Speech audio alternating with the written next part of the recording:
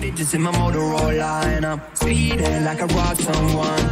Falling and I'm a whip, yeah. Out in Fairfax, going hard in the pit, yeah. I still ball on the pitch, yeah. Something wrong with the picture. Something is wrong with the way, and I don't know why. Why you need to... Alright guys, so today is the first day of me going to look at cars. Today I'm going to look at Honda and the Mazda. I almost said Mazda. I don't know why. That was really bad. So that's gonna be really fun. So I'm gonna take you guys along with me while I go to those places to see the different cars, see what I want. Because I originally wanted a Jeep for so long, but I looked at Honda and Mazda, and they had all the features I wanted for the same price as the base model of a Jeep. If you know what I mean. Like I had, like for the Jeep, for all the stuff that I wanted with it, I would have had to pay extra. And so, but with the Mazda and the Honda, I get all of them already included at the same price of the base model of the Jeep. Okay, so most of you guys are probably wondering why I'm going car shopping when I just redecorated my car.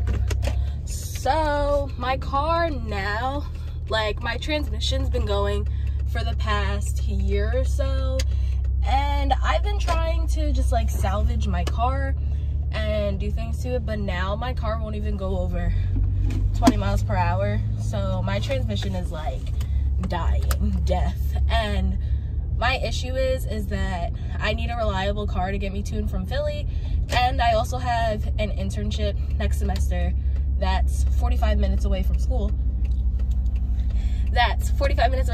So I can't take a car that can barely go over 20 miles per hour 45 minutes 5 days a week. Like, that's just ridiculous, and it just wouldn't work out. So I had to say goodbye to Fernando, and honestly it's kind of bittersweet because this is my first car, and honestly, like, he's been through it with me, honestly, because I've taken this to and from East Stroudsburg. I went to DC with this car, I went to Cortland with this car, I went to Albany with this car. Like, I went everywhere with this car, and to and from Long Island from Philly. It was really bad. Like, not the summer that just passed, but the summer before that, I had to be in Philly for an internship 3 times a week, either Monday, Wednesday, Friday, or Friday, Saturday, Sunday. So I was driving a lot. Like, Fernando's been through it actually. So it's about time for me to say goodbye to Fernando, and I'm trying to get a new car before he like dies and I'm stranded. So that's really what I'm going for today. And so today I'm just gonna go look at cars because, like I said before, I've always wanted a Jeep, and I don't know, if I were to get a Jeep, I would want a Wrangler because that is my dream car. I've always wanted it. I don't think I've ever wanted more. And I feel like that's because I lived by the beach my whole life, and I'm just a beachy person, so I've always wanted it. But when I looked at my finances and everything, with me being in school still and all, it just wasn't feasible to get a Wrangler right now. So then I would have had to settle for a car that I really didn't like the like any other Jeep, really. Like, I said that I was gonna get a Renegade, but then I move myself back and forth from school a lot, and I drive a lot, so I'm like, I need the space in my car. And I love this car because it's a hatchback, and I love my hatchback. Love. So I'm very upset. So I said that it's not even worth it. Let me just look at other cars. So when I was looking at other cars, when I gave up on the Jeep, because the only Jeep that I could afford that was in my price range was a Compass. And I don't know, I didn't really like the Compass so much. The Compass just really, it just didn't do it for me. Like, it didn't have enough things for me to say, oh, okay, like, I'll just get this and I'll be okay. It didn't. So now I was looking into the Mazdas, and I was looking into Hondas. I honestly hate American cars, hate them with a burning passion. I don't know why, I just don't like them. So that just made this decision like so much harder, kind of, because I don't know, I just, like, I don't like Toyotas. I just don't like how they drive. I don't like it. I'm not a small car person. I need a bigger car. I need the space. That's just because it's me. I was taught how to drive in a big car Like, I was taught how to drive in a Nissan Pathfinder, which is huge, and my mom still has that car to this day. So it's like, all right, like, I'm a big car girl. Like, everyone in my house besides my mom has a small car. Like, my dad has a Camry, my brother has a Honda Civic, and I just don't like it. I don't like little cars. So I always knew that I was gonna have to spend a little because I don't like little cars. So that's really where I'm at. And honestly, I hate it here. I really do, because I really wanted a Wrangler, but I just can't afford it on my own at this point in my life. So what I do really do want is either a Mazda CX-5 or a CX-30. If I could get the CX-5, I'd rather get the CX-5, but the CX-30, even though it has like little cargo space, I feel like I would still do okay with. So that's really why I'm going to Mazda today, to compare and see. And I'm not going with my mom today because I'm still in Philly, so I'm gonna check them out in Philly to just get an idea, because when I go home, I'm probably buying the car once I get home, once I take my mom to go test drive stuff with me. But I just rather go and kind of just see and get that stuff all acquainted before I go with my mom, so I can kind of make a decision and figure out really what I want to do. So yeah, I'll meet y'all at the dealership. Okay guys, so I totally fumbled the bag and did not vlog at all while I was in Mazda. But I tried the CX-30, didn't really like it, it was too tiny.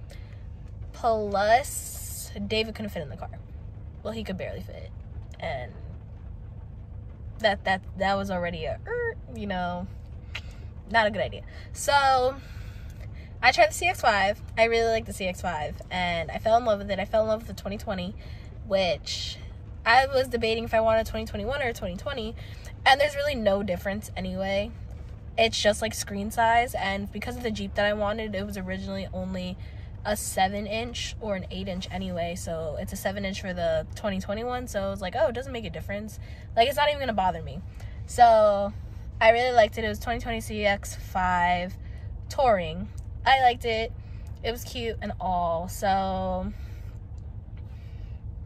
I didn't buy it today though, just because I want to try it when it's sunny out and it's not raining, because it's downpouring now. And I'm still go look at other cars. Like, I'm on my way to Hyundai right now, and then I'm probably gonna do Honda, and I don't know where else I want to go, but those are the other ones, just so I can compare the cars and see. But as of right now, the Mazda CX-5 is #1 right now, so we'll see and stay tuned. Okay, so right now I'm trying the 2021 Hyundai, what is this one? I think this is the Tucson. Pretty sure it's Tucson. This is a $31,000 car, and this feels just very cheap, and it's very outdated versus the Mazda that I just tried and that I really fell in love with. So I don't know if I really like this one, including I don't like the dash. The other one, this just feels cheap. It's hard everywhere. There's those soft places, like, it just looks very outdated and very bad. So I don't really like this one. I think I'm about to go inside and say that I just don't like it, just because there's just certain stuff that I just personally like better, and that doesn't come with this car. I don't really know like the specs and everything of it per se, just because I didn't really get all that stuff before. I wanted to test drive it and see how I like it, how it feel. The Mazda had the sport mode. This doesn't really have the sport mode, and this is the level up from the basic model. So I just had higher standards for how this would drive and all, and my standards are not met at all. I don't like it at all. So Hyundai Tucson, nope. Next. Catch y'all later. Okay guys, so next place is Honda. So I really don't like Hondas. I hated the Hyundai. So let's cross our fingers and see if I like the Honda. But as of right now, Mazda's still my #1. I'm like 98% sure that I want a Mazda. So we're gonna try this Honda and see how it goes.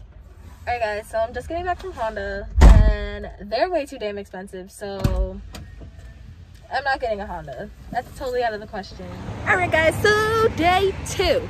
So as we all know, I already have a Subaru, so I thought it's only fair that I look at a newer Subaru. So I'm probably gonna look at a 2020 Subaru Forester. That's what I have right now, is a 2001. So that's gonna be a real upgrade if I get it. So first up for today for cars is a Subaru. Get back at ya. Okay guys, so to my surprise, I really do like the Subaru Forester. I didn't think I would like it as much. And honestly, this is the same price as the 2020 Mazda that I was looking at. And this is a 2021. And as we know, I have a 2001 Subaru Forester. I just like it. I like how the infotainment system is flushed in compared to the Mazda being on top. And this in the Mazda is where like the wheel is. So I like how it's totally separate. And I have more space in here. The keys are like the same. These keys are cute. And it has everything the same as the Mazda. David, do I turn here? It has everything the same as the Mazda, but this is just bigger. And I feel like I need more space anyway, just because I do a lot of my moving, my stuff myself. So this is way bigger. This is double the size back-wise as the Mazda CX-5 for trunk space, and when I put the seats down in the back. So that's another plus. That would be one of the big factors of me getting this car versus the Mazda CX-5. So right now, the Mazda CX-5 and the Subaru Forester are neck and neck, because the only thing that's putting this car over the CX-5 is the trunk space. Honestly, that's really all. I really like this one. I didn't think I would like this as much as I do, just because I thought, oh, I already had a Forester, why should I get another one? But I'm very surprised at this, actually. And the wheel is comfortable. It's great. So right now, it's neck and neck. It's alright. It's all good.